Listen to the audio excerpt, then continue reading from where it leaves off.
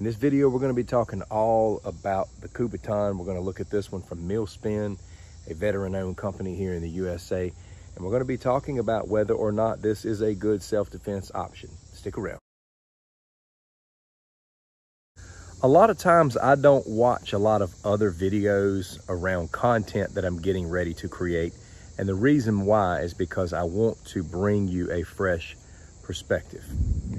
But I did watch one video on this from a YouTube channel that I really love called Hard to Hurt. I love that YouTube channel, and I just think it's a lot of no BS, straightforward, good stuff with regards to self-defense teaching. If you're not subscribed to Hard to Hurt, I would recommend that. It's just well balanced, and he's a pretty funny guy. And I most definitely agree with his take on the Kubaton. But moving forward, for those who don't know, what is a Kubaton? Well, it's just a handheld, solid striking object that allows you to put a lot of force in one spot. It could be something like this, or it could be just some other sort of solid handheld object. It doesn't even have to have a sharp point. It just has to have a concentrated area. It would go in the same category as something like maybe a tactical pen. The one thing about the tactical pen, though, is that it does have more than one purpose. You can write with it, and some tactical pens even have a flashlight included. But I really like this aluminum Kubaton with the finger grooves and this point, and I'll drop a link in the description for you to go out to Milspin and check this out. This is a tool just like so many other things. It gives you the ability to strike, and it's going to hurt. But, you know, this doesn't cover all elements of the fight. You have to understand a tool's limitations, and having something like this on your keychain in your pocket's not going to make up for a lack of skill in other areas. The question gets brought up all the time. Does this weapon work? Does that weapon work? Does this martial art work? Nothing in and of itself works. We have to make it work by using certain things at the right time.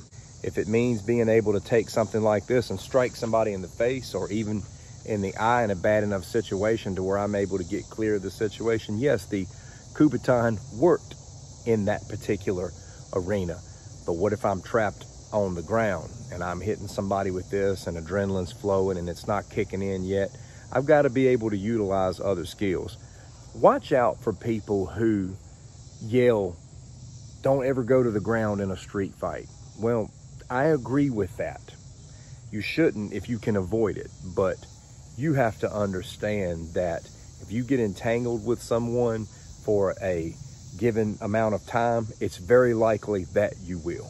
Of course, we don't want to go to the ground in a street fight if we don't have to, no more than we want to get in some kind of knife duel with someone, but sometimes things just happen. We've got to study all elements of the fight without saying crazy things like, well, I've got my Kubaton, I'm good to go. You obviously can use something like this to strike with a concentrated force, and there may be times where you may be able to use it like a pressure point type of system where you're applying pressure against someone to create some space to get free.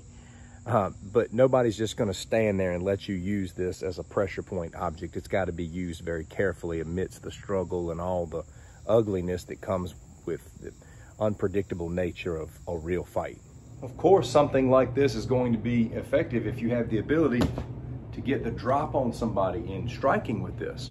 In order for just about any tool that we're working with to be effective, there's got to be an element of surprise. If I'm in a conflict and homeboy here can see the Kubaton in my hand, he's already watching what's going on. It's going to be a lot harder to make something like this work. Pepper spray is the same way. Pepper spray needs to be very concealed until it's time to use it. The element of surprise is so important in the real world, but if you are able to score the element of surprise and strike effectively with something like this, you may likely have the opportunity to get back out of that situation. If the fight continues and you guys lock up, this begins to become less and less of a factor, especially if you do go to the ground and they're able to trap your hand. You've got to have other faculties at work. But yes, if you're able to get an effective shot in, this is going to hurt. You've also got some people out there that just don't want a knife as a self-defense option.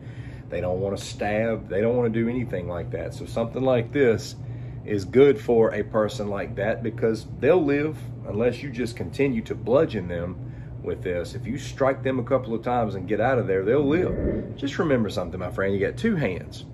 I think a lot of times when people get their weapon in their hand, they just want to go to work with that weapon. And a lot of people in a real situation will just continue to try to strike with that hand versus setting up opportunities to strike. Flat hands to the face, then a strike.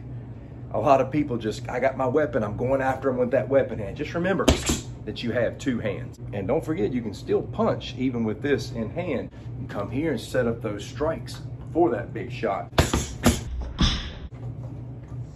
So is a Kubaton an effective self-defense tool?